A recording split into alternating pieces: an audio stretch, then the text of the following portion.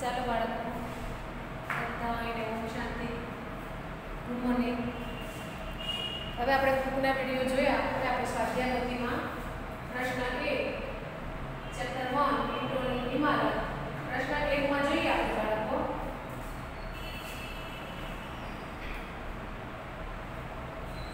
કે નીચેની દીવાલમાં કેટલી ઈંટોનો ઉપયોગ થયો છે ગણો અને ખાલી સ્થાનમાં લખો. હવે આપણને સૂચનામાં આપ્યું છે કે 2 અડધી ઈંટો બરાબર 1 આખી ઈંટ થશે. હવે આપણે આકૃતિમાં જુઓ, તમારે સ્વાધ્યાય પોથીની અંદર આવી આકૃતિ આપેલી છે, બરાબર છે? તો આપણે અડધી જે ઈંટો છે એને આખીમાં ગણતરી કરવાની છે, બરાબર છે? તો જુઓ, આ 1 2 3 4 5 આ અડધી છે ને આ અડધી છે એટલે 6 થઈ ગઈ. 7 8 9 10 11 12 13 14 15 16 17 આ અડધી અને આ અડધી 18 19 20 21 22 23 24 25 26 27 28 29 આ અડધી અને આ અડધી એટલે 30 ઈંટો થઈ કુલ, બરાબર છે?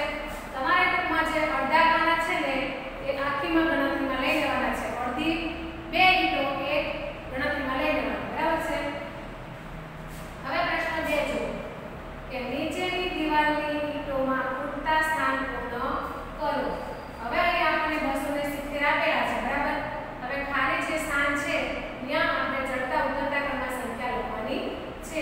તો 270 છે તો અહીંયા આવશે 269 અને અહીંયા આવશે 268 એટલે 268 269 અને 270. આગળની સંખ્યા લખવાની છે તેમાં 270 એની આગળ 269 એની આગળ 268 આ 100 ના સ્થાનમાં ભાગ્ય આપણે લખવાના છે ખાલી 70 69 68, બરાબર છે? હવે અહીં 267 લખેલા છે તો અહીંયા આવશે 266 અને અહીંયા આવશે 265. 67 ની આગળની સંખ્યા 66 ની આગળની સંખ્યા 65. હવે અહીંયા 263 લખેલા છે, બરાબર? તો અહીંયા 264 આવશે, 262 ની આગળ ધ્યાન રાખજો. 264 263 262 અને 261 આવી રીતે ક્રમ બનશે, બરાબર? 61 62 63 ને 64. પછી અહીંયા 279 આપેલા છે, બરાબર? 59 આપેલા છે, સોરી 259 તો અહીંયા આવશે 260. પછી 59 ની આગળ આવશે 258 257 અને 256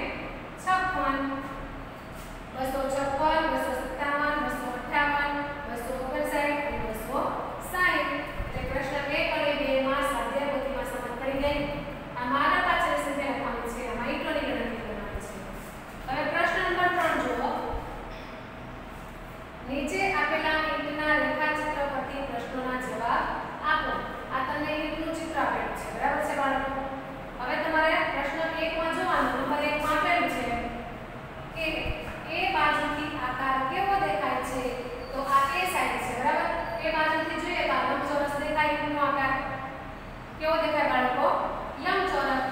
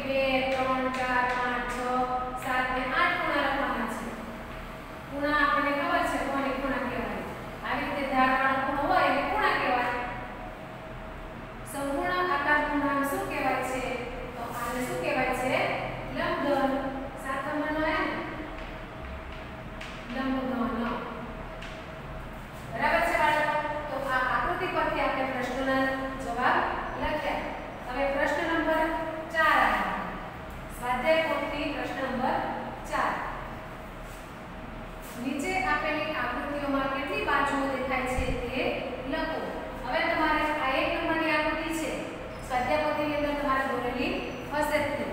તો 1 નંબરની આકૃતિમાં તમારે બાજુઓ કેટલી છે એ લખવાની છે. તો જો બાળકો આ એક બાજુ દેખાય આપણને, આ બીજી દેખાય, આ ત્રીજી બાજુ દેખાય, એટલે તમારા જવાબની અંદર 3 બાજુ લખવાની છે. કેટલી? 3. પછી નંબર 2 ની આકૃતિ જુઓ. આમાં આપણને આ 1 દેખાય અને આ 2 દેખાય, એટલે એમાં આવશે 2. જેટલી બાજુ દેખાય એ લખવાની. પછી આમાં ઉપરથી આપણે 1 જ દેખાય છે તો 1 લખવાના. પછી આમાં આપણને 2 દેખાય છે તો 2 લખવાના. આ 1 ને 2. ધારો કે આ ચોકડી છે, બરાબર? તો ચોકડીને આપણે આમ જોઈએ તો આ ઉપર કે દેખાય, આ હોતન દેખાય છે ને, એટલે 2 બાજુ દેખાય. ટૂંકમાં તમારે જેટલી બાજુ દેખાય એ લખવાનું છે આકૃતિ પરથી. હવે પ્રશ્ન 5 જુઓ.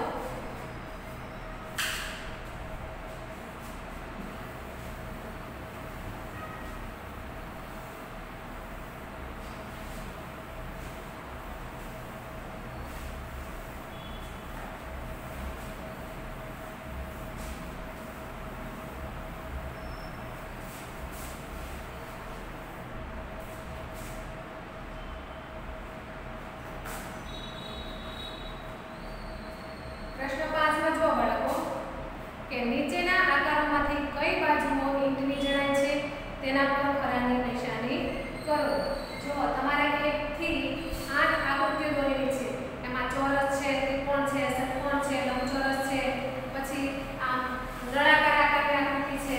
પણ તમારે જે 2 નંબરની આકૃતિ છે બાળકો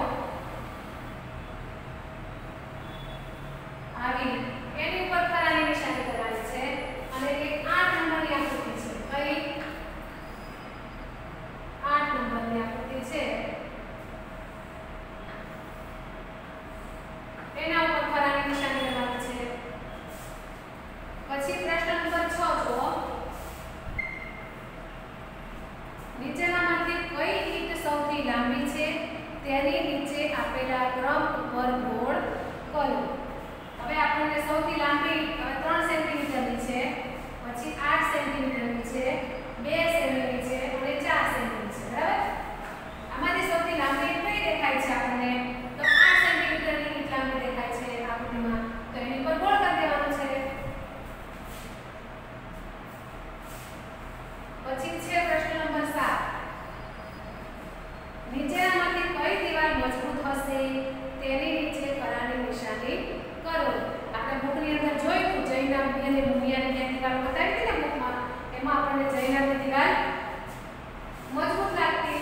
હવે અ અને ક નંબરની દીવાલ છે, એમાં તમારે આ જૈનાની દીવાલ છે તો અ નંબરની દીવાલ પર ફોલો કરવાનું છે. બ નંબરની દીવાલ ભૂમિયાની છે, જૈનાની દીવાલ મજબૂત હતી એટલે એની પર આપણે ફોલો કરશું.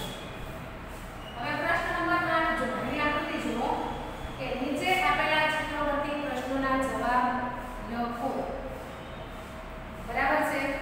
હવે જો આ આકૃતિ આપણે બુકની અંદર જો સમજ્યા, બરાબર? બુકમાં આવી જ આકૃતિ છે. એના પરથી પ્રશ્ન કર્યો છે કે કઈ વાત વર્તુળાકાર છે. તો ગોળ આકારમાં જે આકૃતિ દેખાય એનો નંબર તમારે લખવાનો છે. 6 નંબરની આકૃતિ છે, 6 અને 4. 6 અને 4 નંબરની આકૃતિ ગોળ આકારમાં દેખાય છે, બરાબર છે? કઈ કઈ ભાગમાં વચ્ચે દર્પણ રાખતા એક સમાન દેખાતા 2 ભાગ મળશે. હવે આપણે જ નંબરની આકૃતિ છે, જ નંબરની જબલાનો જ એ આકૃતિ જોવો ને તમે તો એમાં દર્પણ જેવો આકાર દેખાય છે તમને, અરીસા જેવો, બરાબર છે બાળકો? હવે પ્રશ્ન નંબર 9 જુઓ. ઈંટો શામાંથી બને છે તેના ઉપર ગોળ કરો. તો તમને આપ્યું છે લાકડી, લાકડું, માટી, કાચ, પથ્થર અને લોખંડ. તો આપણને ખબર જ છે બાળકો કે ઈંટ શામાંથી બને? તો માટીમાંથી. તો જ્યાં માટી રાખેલી છે ત્યાં ગોળ કરવાનું છે. પછી 10 નંબરનો પ્રશ્ન છે જુઓ.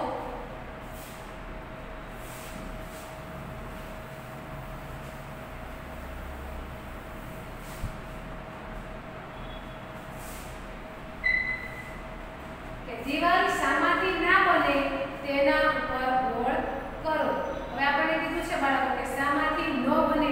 સવાલ વાંચવામાં ભૂલ કરતા નહીં. કેમ?